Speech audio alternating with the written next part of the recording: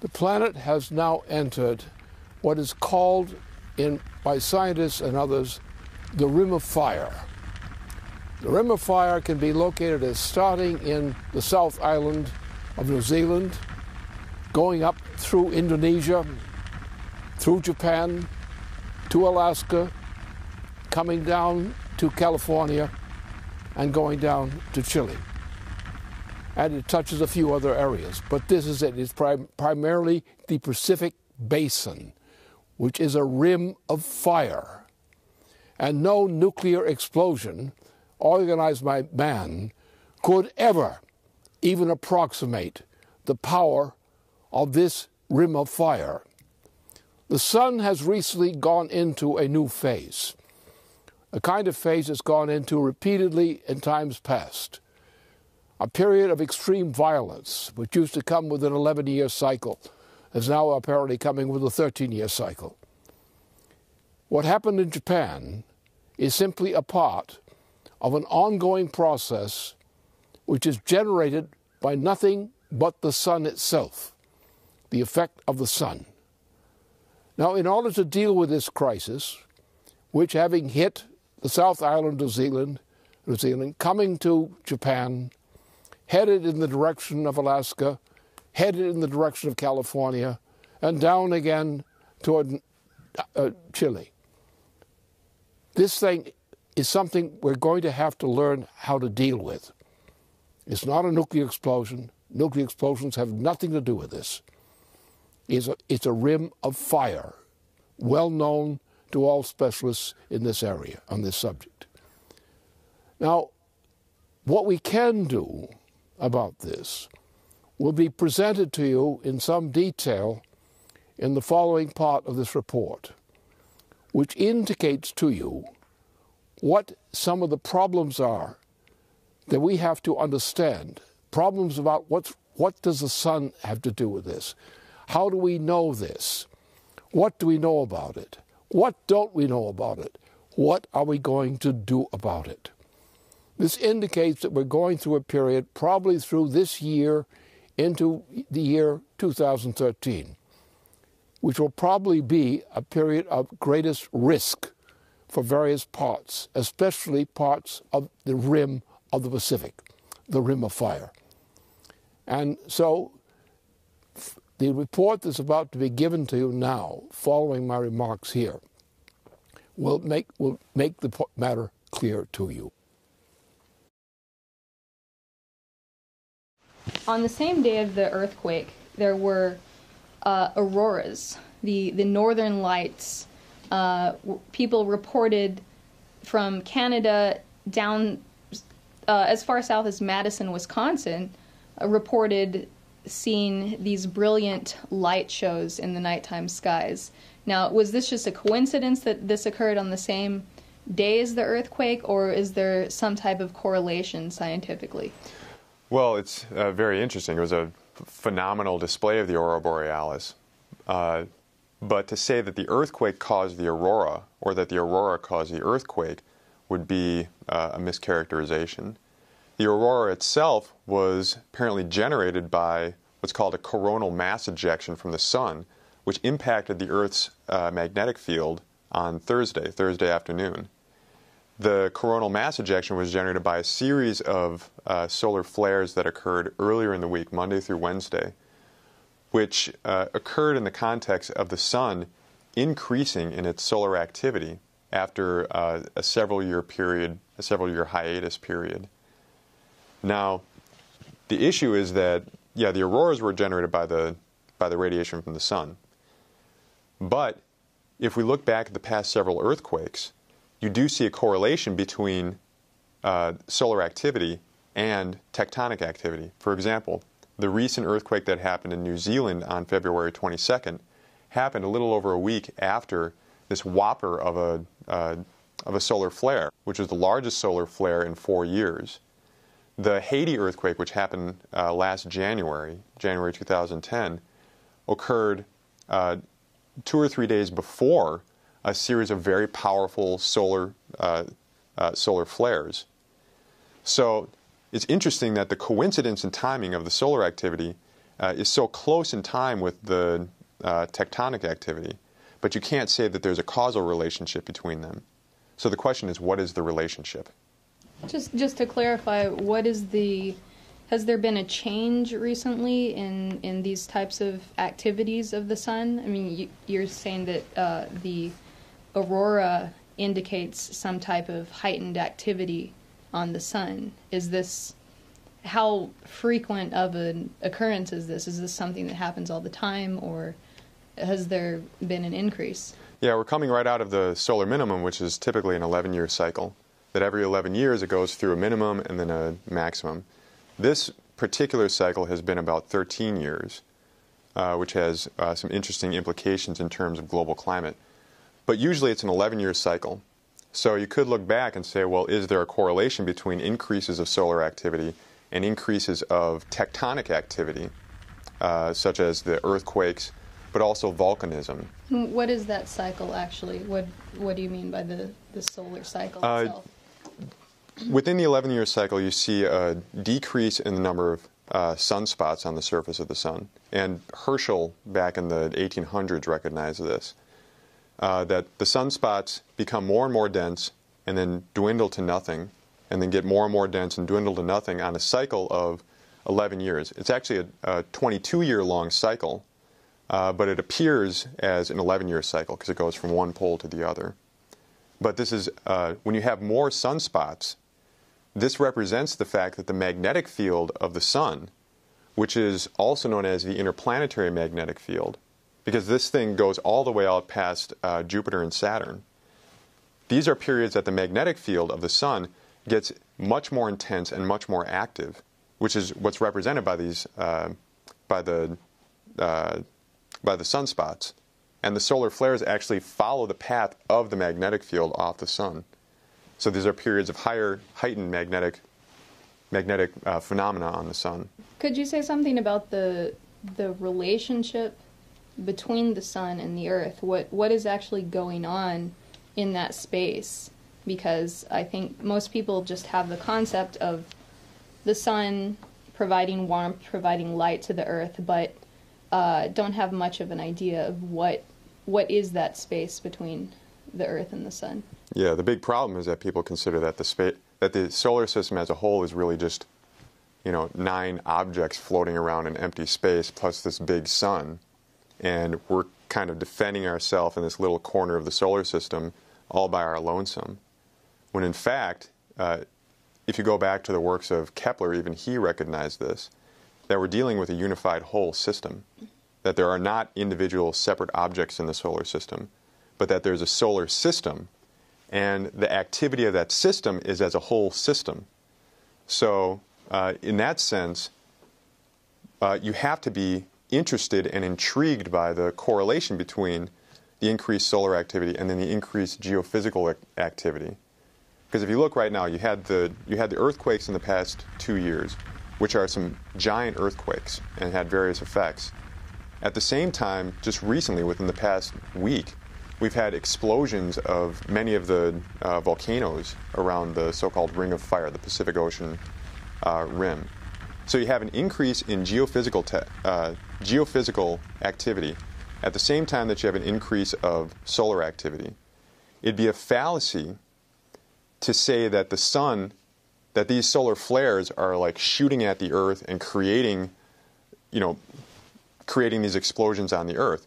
It would be more accurate to say, and this is something that we have to follow up on in terms of actual experiments and investigation, it becomes more clear that the solar system as a whole is right now going into a more active period, which is represented by these outbursts from at least 2 known bodies in the solar system. And I would say that we should look for more outbursts like this. Yeah, I think that the tendency would be to say, well, are the flares causing the earthquakes, or are the earthquakes causing the flares, when that's really not the right question, because you're looking at a highly dynamic system from what you're describing. Mm-hmm. And there's potentially a higher cause, but it seems like we're seeing some type of correlation between the two. So then how how do we approach figuring out what is that higher cause? Well, the first thing is to look at what happens on the Earth. You have to be a little bit more broad than looking at earthquakes and volcanoes as just pieces of rock moving around on the Earth. That is just static things that are, periodically shifting and moving. You have to look at in the domain of what we call cosmic radiation. So, for example, around earthquakes, there's a phenomenon of eyewitness accounts of various kinds of strange lights that happen around the epicenters of earthquakes.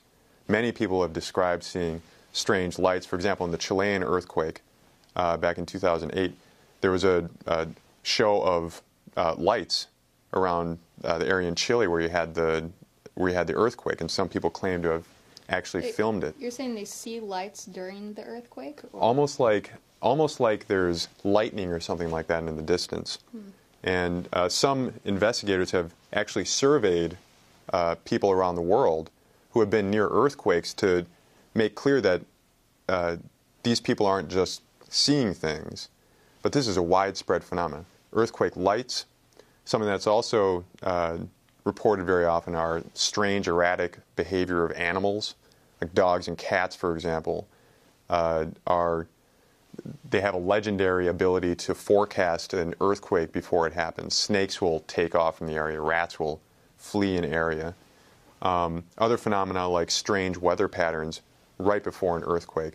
These are all eyewitness accounts, and we've been having these eyewitness accounts going back for hundreds of years. Now, there have been attempts to explain this stuff. The usual attempt is that people are just crazy, which is not true. But other attempts have been to say, well, maybe there is some kind of electromagnetic phenomena happening that the animals can sense and that people can see sometimes. It's not just a mass hallucination in different parts of the planet at different times. Right, like right now there's a mass hallucination that there's no such thing as a British Empire, right? But no, it's not a mass hallucination. There is some kind of a real effect going on. So the question is it an electromagnetic effect? Because then you would have a connection between the sun and the earth through the fact that we are living in a cosmic radiative environment. So some of the other effects that have been recognized is, for example, there are magnetometers near the time of an earthquake, before the earthquake, can register long-wave, strong changes in the geomagnetic field. These are called very long frequency or ultra-long frequency oscillations, which are very high amplitude. They're very strong oscillations, but it's about 5 to 10 cycles per second changes in the geomagnetic field. And for example, the whopper that hit Alaska in 1964, which was magnitude 9.2. Are you talking about a cycle of a change in the magnetic field, or anomalies and irregularities from what is known as the regular shape of the magnetic field? Well, the geomagnetic field already has secular variations, which are determined by some phenomena inside the Earth, but also determined by activity of the sun, for example. Our magnetic field is very closely connected with the interplanetary magnetic field. But what these guys are measuring, for example, this 1964 Alaska earthquake, there was a magnetometer which happened to be very nearby and also at a high level so that it wasn't damaged in the earthquake, measured, it was between 5 and 10 hertz cycle of change of intensity and direction of the earthquake, or of the geomagnetic field, about 2 hours before the earthquake actually hit. So an actual change in the Earth's magnetic field preceded the earthquake? The magnetic field of the Earth, the local magnetic field of the Earth, changes in response to an earthquake before the earthquake actually happened. The idea that a magnetic field is going to shift the rocks on the Earth is kind of a strange idea, but the fact is that the rocks do shift coincident with some kind of a discharge of electromagnetic radiation, which changes the magnetic field. It can be picked up by weather satellites as increased infrared radiation before and after the earthquake. It can also be picked up by some of these global positioning satellites, which have to essentially shoot signals back and forth through the ionosphere, which is a charged layer of the atmosphere, and they pick up that days before, up to 6 days before an earthquake, you have a change in the ionosphere above the area that the earthquake is going to hit, and then that change diminishes after the earthquake over a period of several days. So you do have a coincidence of electromagnetic phenomena and tectonic phenomena. So the cause is not clear yet. That's one of the questions that we need to look towards answering, but the relationship is definitely there. Now, in recent videos, some members of the basement team have been discussing the 62 million year cycle of the solar system through the galaxy, and the different effects that this has for us on Earth, changes in influx of cosmic radiation, in biodiversity, etc. Does this come into our equation here? We're going to be releasing some more material on this over the coming days as we investigate it. But yes, there is some clear relationship. You have the 60 to 62 million year cycle of biodiversity, which you mentioned. Some of the researchers who identified the 62 million year cycle threw open a net to say, okay, what other cycles on the Earth do we know of that follow a roughly 60 to 62 million year cycle? One of them was the tectonic changes on the Earth. And we've seen that in the great so-called mass extinctions, like the extinction of the dinosaurs or the Permian-Triassic extinction, that those extinctions are associated with increased volcanism and other increased tectonic activity.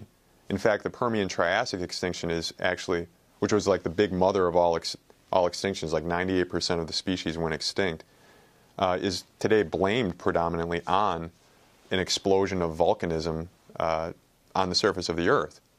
So there is a 62 million year cycle of this tectonic activity. Now, what we're interested in is the fact that the anti-entropic development of life on the Earth, which goes through these so-called mass extinctions in the form of transformation of the organisms into higher and higher types of organisms, and a transformation of the whole biosphere in these shifts, that must be due to a change in the cosmic radiation environment of the whole solar system. So therefore, a current link that, were we to be able to find a link between increased cosmic radiation in the form of the sun's activity and increase in tectonic activity on the Earth, then we have an experimental domain to work with, while observing the fact that you have increase of tectonic activity and rapid transformations of organisms, periods of transformation of organisms on the Earth, which is periodic. And the other interesting thing is that the 62 million year cycle is not a solar system cycle, but it's actually a cycle of our travel through the galaxy. So this is a galactic transformation period. Well, it really seems like, well, there's a lot of implications for what you've just gone through. A lot of what we witness on Earth every day is the result of a higher process, but then also it seems that there's a real coherence between these developmental processes, the development of organisms, and in these tectonic shifts that are an effect of a higher process. I'd like to ask you what we should do with this. I mean, where do we go from here? What do we need, given the current economic and political situation that we're in? Where do we go with this? Well, over the next couple of days, we're going to be pulling together a more detailed picture of the implications. But for now, it's pretty clear that step one, besides dealing with the immediate damage of in Japan and the surrounding areas due to the earthquake and then the gigantic tsunami, we need to get rid of President Obama. That would be the best first step. and then we could put through the Glass-Steagall and the other types of economic changes, so that we can start putting back together our human spaceflight program. We need to do things like NWAPA and rebuild the system of human control over the biosphere. But along with that, we need to, again, rev up our acceleration of human beings into space.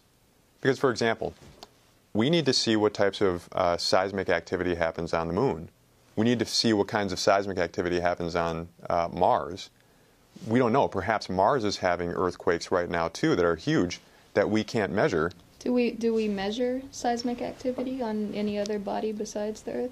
Well, the Apollo astronauts put seismographs down onto the surface of the moon, but those were shut off pretty soon after the Apollo program was ended. So we used to, but now we're confined to the surface of the Earth. What we need to see, is this a solar system-wide phenomenon? And the only way we're going to do that is by getting out into space with people who can do the exploration and put the types of devices out there that we need. Right, because if we're not measuring the possibility that this could be an effect on the level of the solar system, then it's going to be very difficult to determine that higher cause. Exactly. If we stay on Earth, we're pretty much screwed. We got to bring people and cats and dogs to the moon and to Mars to see if they respond at the same time to heightened solar activity the way they do on the Earth. We've come to a time that science must advance itself to the point that we understand better how to deal with some of the peculiarities of our galaxy. Because our solar system, of which the sun is the center, is merely a part of our galaxy, an integral part. The galaxy is not something distant from us. We are in the galaxy. We're on the rim of the galaxy. That's where the solar system is. And often in the past, like the extinction of whole species some time ago, entire species were wiped out and new species emerged of living species on this planet. It was caused by a temper tantrum of sorts, you might call it, by the galaxy. And these are the kinds of things we have to finally come to understand. How does our galaxy work? How does our solar system work? And what are we going to do about getting out there with space exploration by man to find out what really goes on the moon, to find out some of the other things that determine what is going to happen to us on Earth? We have to get out there and find out what it is. And exploring the solar system is one step, but understanding the galaxy is absolutely indispensable. The explosions have nothing to do with this. It's a rim of fire, well known to all specialists in this area, on this subject. Now, what we can do about this will be presented to you in some detail in the following part of this report, which indicates to you what some of the problems are that we have to understand. Problems about what does the sun have to do with this? How do we know this? What do we know about it? What don't we know about it? What are we going to do about it? This indicates that we're going through a period, probably through this year into the year 2013, which will probably be a period of greatest risk for the planet has now entered what is called by scientists and others the rim of fire. The rim of fire can be located as starting in the South Island of New Zealand, going up through Indonesia, through Japan, to Alaska, coming down to California, and going down to Chile. And it touches a few other areas, but this is it. It's primarily the Pacific Basin, which is a rim of fire. And no nuclear explosion organized by man could ever even approximate the power of this rim of fire. The sun has recently gone into various parts, especially parts of the rim of the Pacific, the rim of fire. And so the report that's about to be given to you now, following my remarks here, will make the matter clear to you. On the same day of the earthquake, there were auroras, the northern lights. People reported from Canada down as far south as Madison, Wisconsin, reported seeing these brilliant light shows in the nighttime skies. Now, was this just a coincidence that this occurred on the same day as the earthquake, or is there some type of correlation scientifically? Well, it's very interesting. It was a phenomenal new phase, a kind of phase that's gone into repeatedly in times past. A period of extreme violence, which used to come with an 11-year cycle, is now apparently coming with a 13-year cycle. What happened in Japan is simply a part of an ongoing process which is generated by nothing but the sun itself, the effect of the sun. Now, in order to deal with this crisis, which having hit the South Island of New Zealand, coming to Japan, headed in the direction of Alaska, headed in the direction of California, and down again toward Chile. This thing is something we're going to have to learn how to deal with. It's not a nuclear explosion. Phenomenal display of the aurora borealis. But to say that the earthquake caused the aurora, or that the aurora caused the earthquake, would be a mischaracterization. The aurora itself was apparently generated by what's called a coronal mass ejection from the sun, which impacted the Earth's magnetic field on Thursday afternoon. The coronal mass ejection was generated by a series of solar flares that occurred earlier in the week, Monday through Wednesday, which occurred in the context of the sun increasing in its solar activity after a several-year hiatus period. Now, the issue is that, yeah, the auroras were generated by the radiation from the sun. But if we look back at the past several earthquakes, you do see a correlation